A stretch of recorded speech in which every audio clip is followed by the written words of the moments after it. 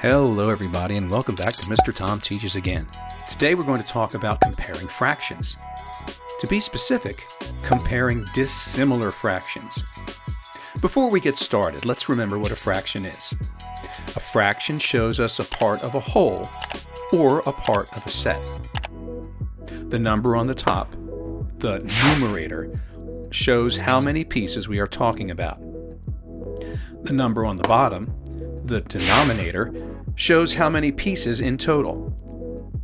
Sometimes fractions have the same denominators. For example, 1/4 and 3/4. Those are called similar fractions.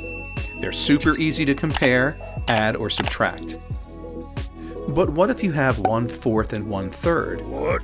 The denominators are not the same. Dissimilar fractions have different denominators. So what do you do when you want to add, subtract, or compare fractions with different denominators? Step 1. Find the common denominator. Step 2. Change each fraction so the denominator is the same. Step 3. Now compare or add and subtract. Let's find a common denominator for 1/4 and 1/3. The common denominator is a number that both 4 and 3 can divide into. We list our multiples. For 4, 8, 12, 16, 20. For 3, 6, 9, 12, 15. 12 is the least common multiple, or LCM. To make fractions similar, we make the denominator the least common multiple.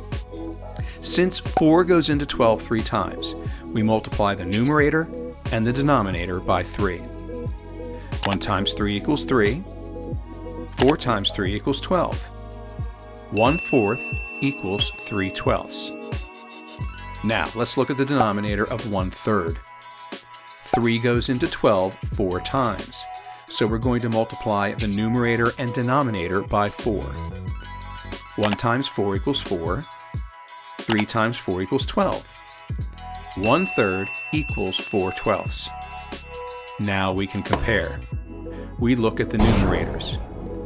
3/12, the same as 1/4, is less than 4/12, the same as 1/3.